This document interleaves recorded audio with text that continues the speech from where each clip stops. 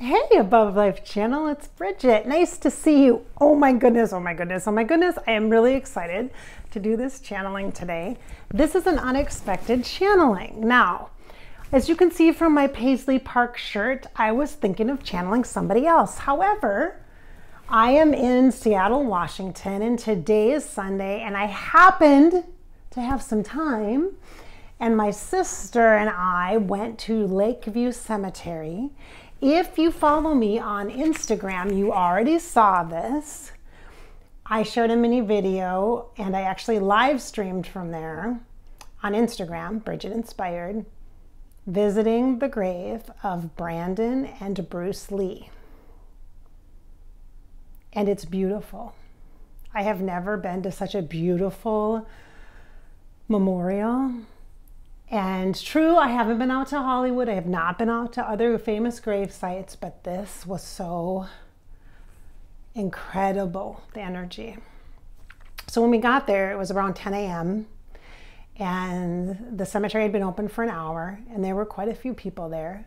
And there was a pretty steady stream of groups of people that would come through. It wasn't a wait or anything, but it was a pretty steady stream of handfuls of people would come through. And I was there for about 40 minutes, and it was just profound. And so I want to share that with you a little bit. I'm really, it's later in the day, it's like 5 p.m. So it's been, what, 7 hours since I've been there, and I have been changed. The energetics were one of extreme peacefulness, strong empowerment. It was very inspiring, the energetics. And it was mostly from Bruce. Like I touched his a monument, the marker, the actual book, and I will post a picture of that I have of my hand touching the book on the bottom of his. It's this beautiful black book with gorgeous gold writing on it, and it has a beautiful circle symbol of a yin yang, and then it has the arrows on the sides of it. And a friend of mine who is really into Bruce Lee stuff, she told me that that is a core sign for him, a sign of core. And it was interesting because I was telling her some of my feelings that I had from when I was there and what it felt like for me. And she was like, you're using words that he would use. And I'm like, well, that makes sense because I channel, right? And all the feelings that I had are definitely this just profound connection of peace and passion and harmony, harmonization of the energy of this peacefulness, this calmness, and this kind of intensity, this passionate energy, and the coming together of those. And then it creates this harmonizing vibration, which means we're all both shadow and light. We're all both right and we're wrong, right? We really are this true balance, and it ebbs and it flows and it moves and it's fluid, and our energies and our pulsing life force energies we are the center core. And maybe that's what it means by being the center of the universe. I'm not sure, but there's so much that I felt being there, and it was just incredible. It was changing for me. I really felt, I was really inspired to do my work, to be a channel. I really felt just motivated, empowered, not motivated, empowered, like just how special, magical it is to be able to feel energy and understand the messaging, and just such profound, beautiful connection to that which is more than our physical body, but then understand that the physical body is this beautiful temple that we're held in. And as I'm sharing this with you, I'm getting a ringing in my ears, and I'm adjusting, the energy is adjusting, and then it just quieted. Okay, so Bruce Lee is here and present energetically, and so I want to ask him about duality. Because when I looked up the yin-yang symbol when we were driving, my sister and I was so out of my body. We went to some bakery not too far from there, a couple miles from there, and I was just like, wait, what? Like, I didn't know what was going on. Like, I was just like, I said, this is profound. I've never felt like this before. I've never felt like visiting a cemetery would be so transformative and so unbelievably life affirming, and just, I'm like, I can't even, words do not do it justice, how it felt. And the new understandings now, I have access to new wisdom. And so I looked up that symbol, like I touched it with my hand and it felt like a button or a key. And I've never been drawn to yin yang before until now, like this, and being like, whoa, like really understanding the power of that sacred symbol. I've never really felt that. And I felt it like a button or a key, like a push the button and then all of a sudden this energy, like I could talk and feel the connection. And so I felt a lot. So he's here, and I wanted to ask him about duality, because one of the things is about duality or polarity or something. Duality is the question. Of course, I'm having tea. I love tea, and I'm having green ginger tea. And I bought it before, and I thought this is a perfect thing to have when I'm talking to Bruce Lee.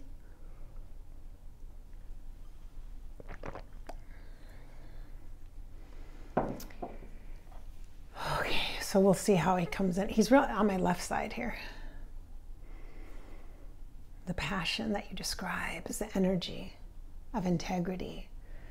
It's an integral part of who you are, he says. The life force that is within you is within all. Is in every, okay, let's see if I can get the channeling correct here. What you are describing is life. Not the understanding or the balance between life and death, but between life and life. Fullness, living a life and living a life. Embodiment,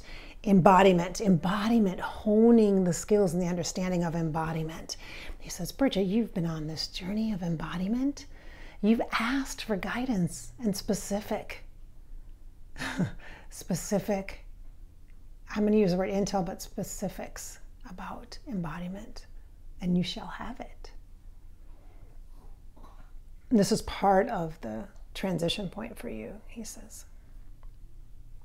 To begin to ask the deeper questions is to then learn how to be patient to receive, to know the answers, to allow them to come up inside from within you, as you well know. But it feels different than it is as it is explained. When it is explained and you listen, that's one thing, one level or way of learning. That is one way. You listen, it is explained, you listen. That is one way. But the embodiment is the living of it. The truly in the cells of your being, holding the sacredness, that sanctity of the wisdom in the body of the vessel of the human being. And then to live that from that place, it will take a great deal of discipline, and at times it will be challenging, and there will be struggle and grief, and there already has been all of those things. And life has those things regardless of what you are doing. And instead of people feeling as though those are signs of struggle or hardship or challenge is a sign of non-success or lack of achievement or what some might perceive as failure, it is not. These shortcomings, although in physical terms, are very measured. Being too short, for example, being too, oh my gosh, I don't want to say that. He literally says being too Asian. That's literally what he said. Bruce Lee said being too Asian. There are many things that will become part of your mindset, your landscape. He says your landscape of how you view and see the world. But the way that you move with the energetics of life, the way you move with the source of life, the core, that is who you truly are. That is the understanding of the duality, the dual. He says the two components. There are many. there are two primary components. Actually, he's showing me 2 and 4. He's showing me 2 here and 2 here. So almost like a compass, like the directions, the components. I think what he's doing is taking that yin yang and he's breaking it out for me like a compass, which is how I match and respond to energetics. That's how I do it when I'm doing energy work with somebody, or when I'm doing like an energetic forecast, because I do monthly energetic forecast audios for people sometimes. I have some clients that I do those things for. And when I do that, I use a compass to move around and organize the month so that there's a pattern and a rhythm to things. So he's literally showing me that he's taken the 2 of the duality and making it into a balancing thing of 4. So the duality, and he says, when you look at the yin yang symbol, it is a lateral energetic, and it is a moving, I want to say horizontal, but he's literally going like this. Lateral. Why is he saying lateral flow? Why am I going? I'm going like this, and then I'm going like this. So it's literally, it's a straight up and down, like the spine, like a pillar of light, like the spine, like the as above, so below energetics, like the soul before it comes into the body and the soul as a human body, or the astral plane, the etheric plane, the spiritual plane and realms, and the human layers of energetics and understanding of the human body. That, but also then he's showing me this, like this movement, this fluid movement that is like water. It's like the flow of water, like waves, but it's also very much, yeah, he's just showing me this, it's just kind of rocking back and forth. It's kind of rocking back. And almost, you know what it looks like? An infinity sign. Yeah, it looks like an infinity sign. So the up and down and the left and the right. He's showing me the flow and the connection of things, which is interesting because if I think about this and this axis going this way, it's definitely going across, the meridian going across is definitely in the medicine wheel. It is the direction of east and west, and that is fire and water, and it balances out. And so it's a medicine wheel also. That's how I use my energetics with I overlay the compass because that's a mind thing, and I go in the clockwise motion. When I organize the energetics, when I'm looking at a forecast or doing some energetics for somebody for a month, or looking at life cycle stuff. And then I use the Native American medicine wheel to help honor the energetics of the elements and balance the natural rhythm and the flow of life and the seasons and such like that. Okay. Anyway, so that's literally showing me like this. Like it literally rocking back and forth like this. Like it's just rocking back and forth. It's not going tipping over the edge or anything. It's very much in a rhythmic pattern, but it is moving. It's going back and forth. It's like rocking chair, back and forth, like that. He said it's just movement. It's movement. It's always, you are always moving. So the duality is the movement is what are you saying? Synced up, synchronistic. It's synergy, synergetics. He says it's like synergetics. He says, you are the nucleus. And the energy moves back and forth. And he says it's not moving to make change or create difficulty, struggle, or strife. It's moving because that is its organic state, is in motion. And he's like, it's a soothing mechanic. It's like, you guys, it reminds me of like trauma-informed care. Rhythmic, repetitive movement is how you help to balance the energetics when you have high anxiety or trauma responses. Rhythmic, repetitive movement, like sitting on a rocker glider, for example. So that's kind of what it reminds me of, but it's left and right, which is also the male-female energetics in the body. So that layer of being is also present here. So, okay, so the duality, the dual states, he says everything. There's always at least 2 choices, and then within those 2 choices, there's many choices below that. And he says when you peel off the layers of the falsehoods, then there's clarity. It's very simple. It's not complicated, but it's dynamic, which makes it seem complicated, but it's not. It's not. When you are at the core, and you can see without obstruction, if you are at the core, and it's more of this energy he's showing me, not of seeing with the human eyes, but seeing with the heart eye, and seeing with the full heart, the open heart. And that requires embodiment. That requires such a strong partnership with the physical body. He did not defy physics. He's saying, I partnered with my body. I knew and trusted the wisdom and the guidance, and that allowed me to conceptually transcend the matter mass piece. And he's saying in the inertia, whatever that means, I have no idea. I know that he's like a martial arts guy. I know that he's like a like superhero-like and like stuntman-like and trained people in Hollywood and all that. I know that about him. I know that he developed a certain type of martial arts because that's what it said on his gravestone. And I have channeled Bruce Lee before, but I don't recall with my human memory. I just don't recall stuff very easily when I'm doing channeling. But he said, it really is about feeling. And that's how you see. He's like, you see from the center, in the core. And he's not showing me the guts, my stomach. He's showing me more like my heart, and right in between my heart and my tummy, like right here in this inner healer part. I call this the inner healer part of the body. For some, it would be actually considered the solar plexus because it's kind of right here. But for me, it's the part of the heart and part of the solar plexus, which is the inner healer part of who we are. That's the place where the core is for him. And he shows me very yellow, so very soul connected, very intuitive, very intentional. And when I wrote, okay, so there's a couple things I got to share with you about my experience today. And one is the cherry blossoms. So when I came to Washington State, it's the cherry blossom time. This is April 2022. I'm recording this. It's April 24th, 2022, to be exact. And the cherry blossoms are in bloom and it's beautiful. And so everywhere you go, there's like trees, and I'm like, oh, I gotta take a picture. Oh, I gotta take a picture. I've only been here since yesterday, 24 hours, you guys, 24 hours I've been here. I'm like, ooh, taking pictures and stuff everywhere we're going because they're so pretty. The trees are beautiful. They're not great for the allergies, but they're beautiful. And I have a journal, which it's not close at hand, otherwise I'd show you, that I brought. And I just grabbed it and brought it because it's kind of springtime-like.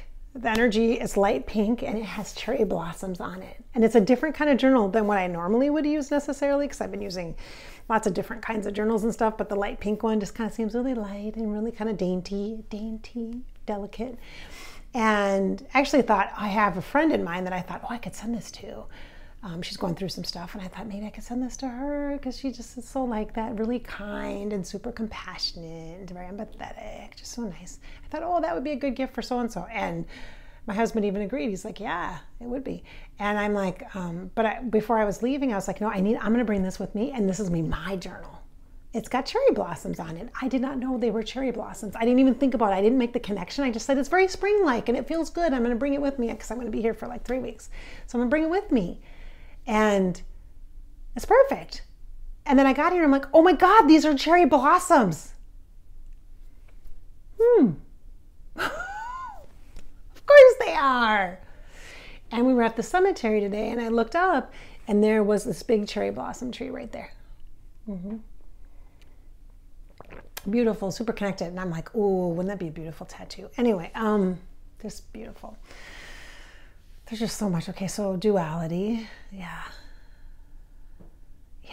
like having peace in the middle. It's like the calm and the storm kind of thing, like the calm and the chaos. And I just did a Sunday morning coffee podcast too today, and it talked about changing your perspective and about a little bit about resistance and stuff. Move a little bit and then things will be different. Things are just different. The view's not as obstructed and stuff. Okay, so the duality piece is really what I wanted to talk to you about today, Bruce. Do you have anything additional? He's showing me dumplings. Oh, sorry, guys. You're going to hear the dogs. Shh, guys, quiet. Hey, I'm dog sitting. That's what I'm doing for my sister. Shh, shh. She has some training for work, so she's out. But I got 2 little dogs. Hey, Tucker, come here. Do you want to come up and show up in my video? He just literally said dumplings. Did he like that kind of stuff? I don't know. He just said dumplings. I haven't had dumplings. I don't even know. I don't know. There's a lot of different kinds of beautiful, different kinds of food around here where I'm at. Lots of different Asian types of dishes and from all the, but there's all sorts of stuff. There's like, There's just a lot of different kinds. We had Vietnamese coffee yesterday. It was so good. Oh my gosh, it was good. And there's like Japanese food. There's all different kinds of Asian food. There's like, last time I was here, I had baklava and what else did I have? Baklava and the place across the street with the really good hummus. I can't think of what else I had. What is that? Falafel? Yeah, falafel. The little balls of it. Oh yeah. There's like Mediterranean food. There's oh my gosh, really good sushi and poke bowls. Oh my gosh, so good. And then I'm not a big poke bowl fan though. I like sushi though. And oh my gosh, the noodles are so good. The miso soup was amazing today that I had. Oh, it was really good. And spicy noodles, spicy ramen. Oh, so good. Anyway, okay. I think I'm getting hungry again. I might have to eat my lunch for dinner. Okay, what else is there, Bruce? He says, we're only just beginning to talk, right? So I was writing in my journal. So I went out on the rooftop deck and I was writing in my journal and really reflecting on my experience today. And one of the things he said to me was to just be still, and let the wisdom rise up because it's already there. He's like, it's not necessarily, you guys, about answers or finding the right answer or the right thing for you or making a change or forcing a change or moving from one place to a next. And we're in such a time of change, you know. We're getting off of COVID now and trying to find a new way in the world. There's some world events that have happened, that have transpired, that have disrupted peace and been very traumatic for parts of the world, and lots of people that are affected. And then there's been physical, like natural disaster kind of stuff. There's been a lot of stuff that's traumatic and really, really different. The world, it seems right now, there's a lot of flipping over of changing happening, and it seems kind of abrupt and harsh and rough a little bit.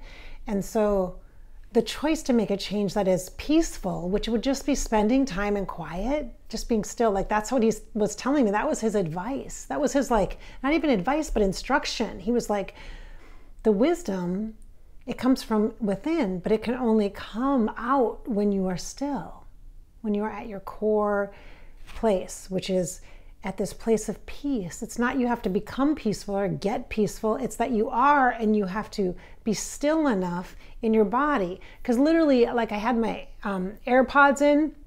I was going to listen to, like, I've been listening to a couple different books, and I could listen to a podcast or whatever, and I'm outside, and it's, you know, urban area, so you can hear the traffic a little bit here and there, even though we're up high in the building and stuff on the rooftop deck. And it was a beautiful day too, like 60 degrees. It was mid 60s. Shh. Hey, quiet. It was mid 60s and it was beautiful. Really sunny in the afternoon. It was gorgeous. So I had to sit outside. But he just gave me this really strong understanding, instruction of just be still. And so I didn't listen to anything. I just sat. I was present.